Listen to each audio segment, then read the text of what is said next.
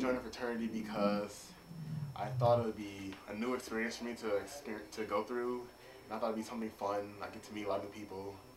I personally did not plan on joining a fraternity in high school or even like as soon as I got here. I used to hate fraternities pretty much. Thought they were just a bunch of idiots. I actually always knew I wanted to be in a sorority. My mom was a Kappa at U of M, so growing up she would take me to the Kappa house. I had a huge bias towards them and thought it was just a bunch of like drunken, like I'd picture my football team basically coming in, just getting a house and getting wasted together and just being a bunch of drunken idiots. But I actually found out that it's a lot more to it than just that. So after joining, I definitely had a different view about it, and I like it a lot. When I was in high school, I didn't plan on joining a fraternity. I didn't even really plan on joining one when I got up to college. It's kind of something that happened to me my freshman year.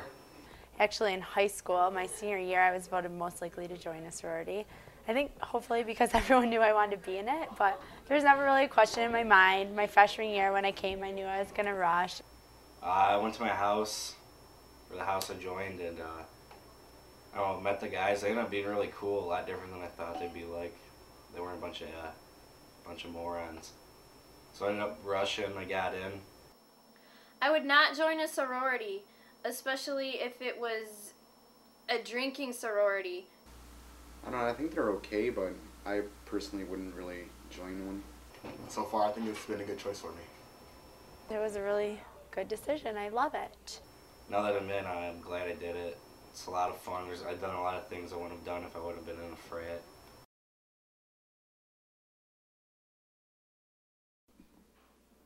My favorite part about being in a fraternity would have to be playing sports, and Greek Week was very fun. That was just this past 2 weeks.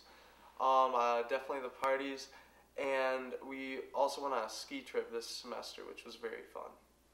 My favorite part about being in a sorority is definitely all the girls. I've met my best friends here.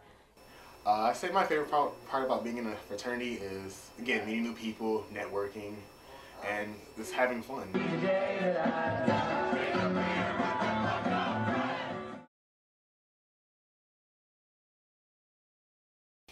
say the worst part was all the time it takes.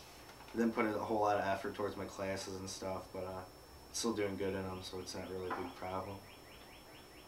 My least favorite part is definitely the petty stuff. I've lived in the house for 2 years now, and it's been a great experience. I love it.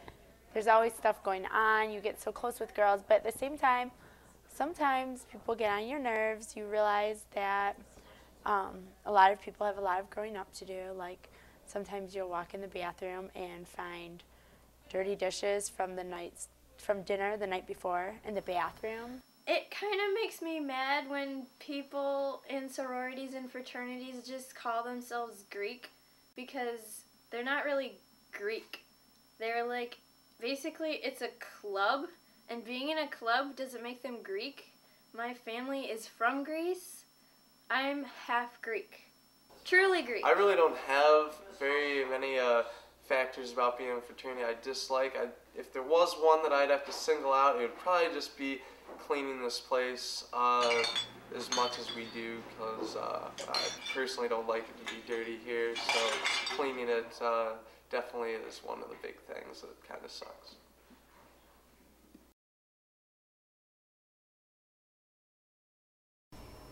No, the main thing about being a pledge is like you're part of the fraternity on a trial basis.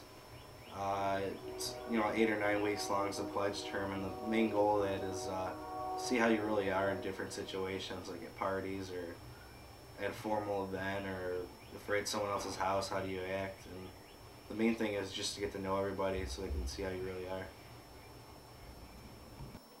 I don't think I will ever join a sorority because I simply don't have the time. So yeah, pledging, like people worry that it's going to be too much time their freshman year. And actually, I found it a lot easier to balance because you knew you had to get stuff done, and it like made you plan your time accordingly. And like for me, my freshman year, actually like 4.0 my first semester, I was like, well, if I go to the library and study during the day, I can go, hang out at Theta at night. The pledging process involves just a bunch of little fun activities and just basically learning respect for one another and getting to know everyone in this house and basically what we're about and what we like to contribute to the campus. I'd say the best part about pledging is just getting to meet all these new people and do things that don't usually do. It's not like a fraternity. It's actually a lot better. It's kind of like they have to do stuff and we get stuff. So I would say the main part of the pledge process is just getting to know the actives and brothers that are already in the house. You have to come to meetings every week during your pledge term, and there's different stuff you have to learn. Like you have to learn certain songs, and you're supposed to learn about like the history. Yeah, after pledging, it does give me the confidence, I think, to become friends with just about anybody. I was always a pretty confident kid, but it's kind of give me a little bit more. Pledges! Prepare to release! 1, 2, 3, release!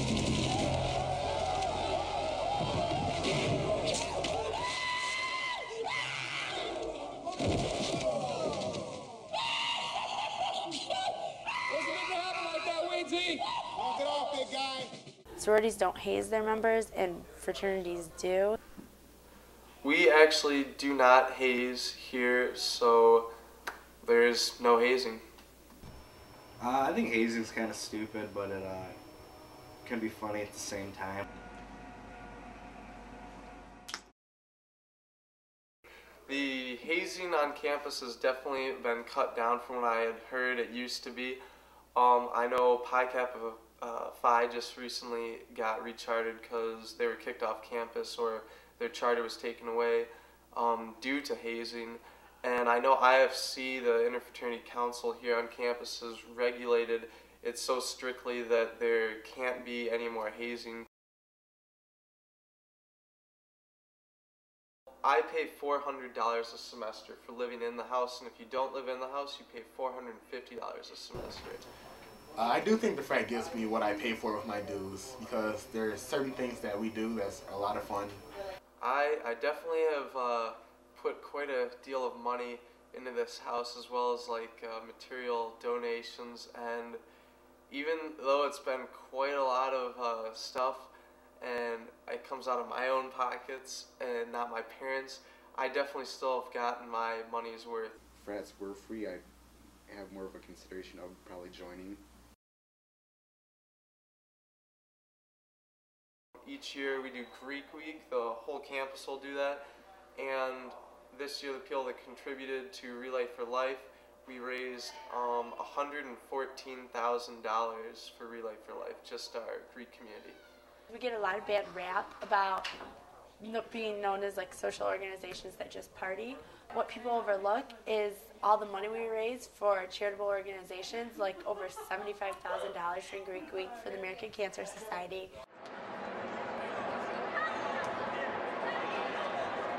What other organization is there around East Lansing that gives that much back to the community, but people forget about that.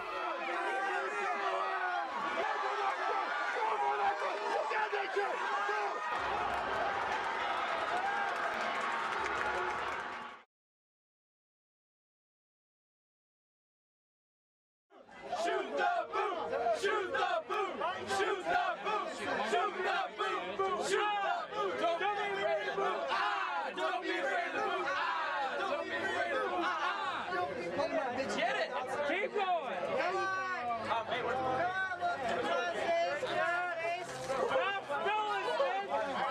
it's like a river from its mouth to its foot! Sororities are regulated by the Pan-Hellenic Council, and fraternities are regulated by IFC, which is the Intra-Fraternal Council or whatever. I think the IFC does do a good job at regulating. They'll walk through, like when we have a social function here, just to check to make sure there's like no glass bottles, and basically just like it's not like out of control here.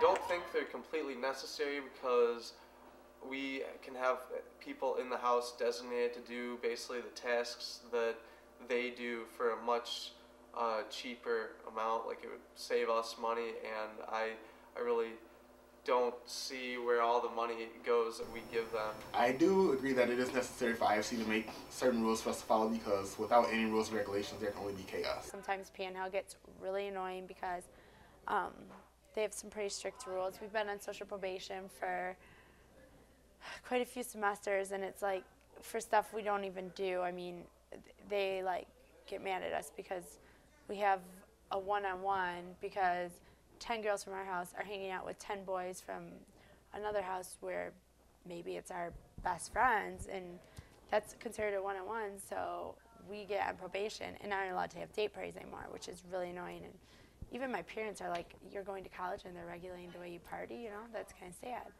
But whatever, we deal with it.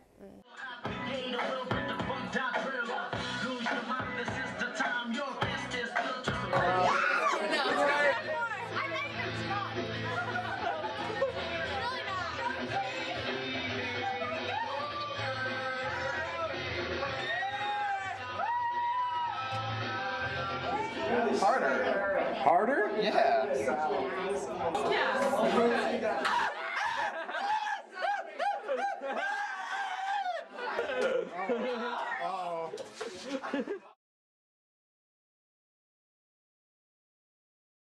I don't think that there is a sorority type girl, but I think there's definitely a stereotype that there is. I honestly say I don't think there is a fraternity type guy, at least not now, because I didn't think of myself as a fraternity type guy, yet I'm in one. And I've seen many other guys go through that I didn't believe were fraternity type guys. I don't really think there's a specific person that would fit the fraternity guy. In my sorority, there's such a diverse group of girls. I mean, you go from the definite stereotypical sorority girls who always do their makeup before class and do their hair and only buy expensive clothes and only, you know, are concerned about everything and all those little things. And then you go to the girls who do not care, wake up out of bed, go to class, are major tomboys. You know, there's probably some people out there that, you know, view France as just paying for your friends. That's how I was, but I used to think like that. But now that I'm in one, it's totally different. I still like a lot of the guys, and, you know, I'm sure there are people that are just there to, you know, try and look like they have friends in front of people walking by or something, you know. People sometimes think that, you know, sorority girls are just stupid and ditzy and just like to party, but no, we like to do good too and get good grades and have fun at the same time. So that's the good part about Greek life, is that you can do a little bit of everything, and you can meet a lot of people that are like you, that want to be involved in the things you want to be involved in.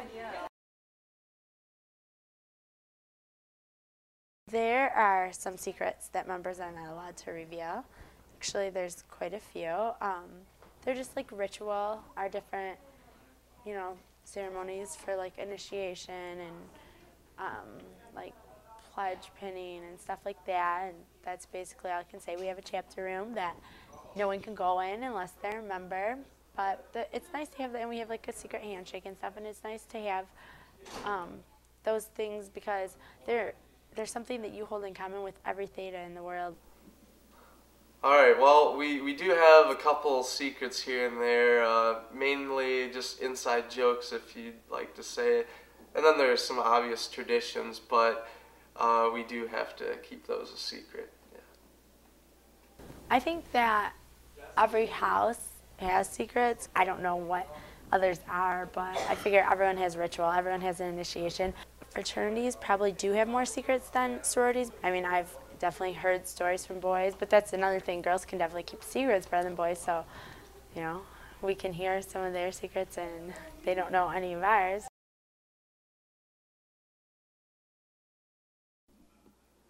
Brotherhood means to me basically just being a good friend and having good respect for one another.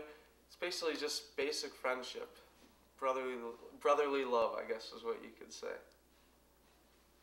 To me, a brotherhood is a group of guys that's always there for you no matter what. call anytime, day or night, and they'll do anything for you.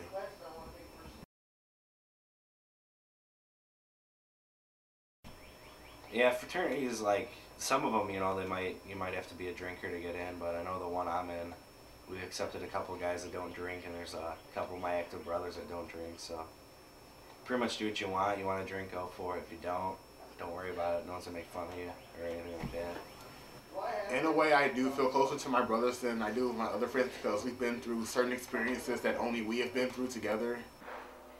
I'd have to say the skills I've taken so far from being a part of this house are definitely leadership skills, definitely communication skills, and our house is very business oriented.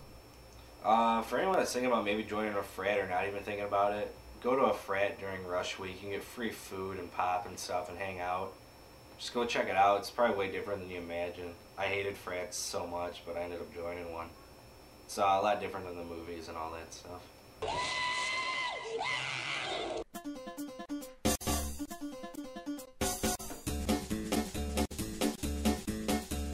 I pledged a fraternity, I got a great deal, and they tell me that eventually all the scars will heal. They kick me with their red wings, those boys are so funny, but what makes me laugh the most is that I spent so much money. Fraternity life is the life for me. I'm the upper crust of society. Brotherly love for a monthly fee. Oh, fraternity life is the life for me. Now I live at the frat house and it seems I'm always here. I love the smell of vomit and cheap light beer. I date a Greek girl, blonde hair and eyes of blue. I have to use a tire gauge to measure her IQ. Fraternity life is a life for me. I'm the upper crust of society. Brotherly love for a monthly fee. Oh, fraternity life is the life for me. Well, a brother is a brother for life, and that's a fact. You might cheat on your wife, but not your frat. And all those monthly dues, I hope you can afford. I wanna spank your bottom with a big, thick wooden board. Because fraternity life is the life for me. I'm the upper crust of society. Brotherly love for a monthly fee. Fraternity life is the life for me. Thank you. Fraternity life. Fraternity life. Fraternity life.